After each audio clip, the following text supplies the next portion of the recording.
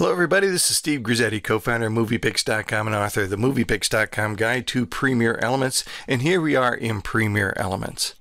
One of the most interesting tools in Premiere Elements is a tool Adobe has spent considerable time refining, and that is the motion tracking tool. Motion tracking will lock onto an object moving from left to right or right to left across your screen, and it will follow it across the screen. Once it's following that object, you can attach a title, you can attach a graphic, you can even attach a picture-in-picture video to it, and that object then will follow the tracked object across the screen. I'll show you what I mean. Now, before we open up the tracking tool, I do want to do one thing here on the timeline. I'm going to up to the top of the program, select text, new text, default text. I'm just going to type in the name Kathy here. And I'm going to make it larger just by selecting the text block here with the selection tool and then dragging a corner of it like that. And once I've made that title, I'm going to select it here on the timeline and delete it. It seems like a strange thing to do, but what I've done is that I've created the title and made it into a media clip that's here in our Project Assets panel. I'll show you why I did that in a moment. But let's open up the motion tracking tool by selecting a clip on our timeline and then going over to the toolkit on the right hand side and selecting motion tracking. Now there are three steps to motion tracking. One is that you designate an object on screen you're going to track. Two is that you create the track itself, which is the little link that follows the image around. And thirdly, you attach an object to it that will then follow your motion track across the screen. So we've got a woman riding a bicycle. I'm just going to scrub through it here from beginning to end. She starts in the distance, she goes past the camera and off in the distance. Now, there is no way for the tracking tool to track her the entire video clip because she's in and out of shadows. It's going to have trouble identifying her. And then once we get over to this part here, she goes into the shadows and her back is to us. So the motion tracking tool isn't going to be able to follow her from beginning to end of the clip. Let's find a spot here where she becomes identifiable. We'll bring her out of the shadows, and right about here we can see her pretty clearly. So this is where we're going to begin our motion track. And then I'm going to click the Select Object button here on the left. This creates a selection box, and all I need to do is just drag in the corners of the selection box to designate the object we're going to track. And the more distinct that object is from the background, the more easily it is identifiable, the better this track is going to work. Now, once we've designated the object, we click on Track Object. The program is going to analyze it. And there we go. Now I can drag the CTI here on the timeline, and we can see this is where the track begins.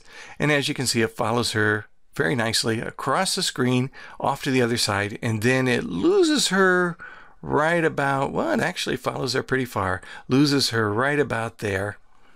But we can follow her now with our tracked object. By the way, you can have several tracks running on a single clip at one time, but that's a whole other tutorial.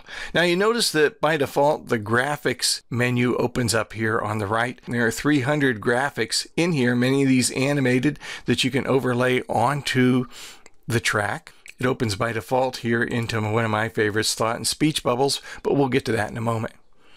You remember we created a title that said Kathy. It's over here in Project Assets. Notice Project Assets is now on the right-hand side, the upper right of the interface. We can click that, and I can drag this title right down onto that yellow box, and when I let go, we can change it if we'd like, but we'll just leave it the way it is. And there is the object. I can position it, say right above her head, and now it's going to follow her the whole way across the track. There we go, very nice. So let's delete that. And with the track object selected here, right there at the very beginning, we'll instead drag one of our thought and speech bubbles. Now, a number of these graphics over here on the right have a little flag over the upper right-hand corner that tells you it's not yet downloaded from Adobe, but the very first time you use it, it's automatically downloaded and forever on your computer. Here's one that's already on my computer, so I'm going to drag it over. And you notice that when I drag it onto my preview window, I can customize the text. So I'm just going to make it look like she's saying hello. Click OK. There's our object. We can position it. We can even resize it by grabbing on the corner handles. But this will do nicely, and as you can see, it follows her the whole way across the screen. There we go. Don't worry about those little blue dots you're seeing. That's just part of the tool at work, and once we leave the motion tracking area, those will not be visible. So very nicely. Now, this object that we placed on top of it, this graphic, is a title. And although it looks very small, it's actually a full screen title that's been placed as a picture-in-picture overlay. So if I wanted to edit it, all I would need to do is double click on the little clip here on my timeline. And you can see it opens up full screen in the title adjustments area. And here I can do standard title adjustments. I can change the font. I can change the color. I can, of course, change the text. And once I've done, I just close that adjustments area and we go right back into our video clip. It works very nicely, very smoothly, and as long as it can identify the object, it does a really good job.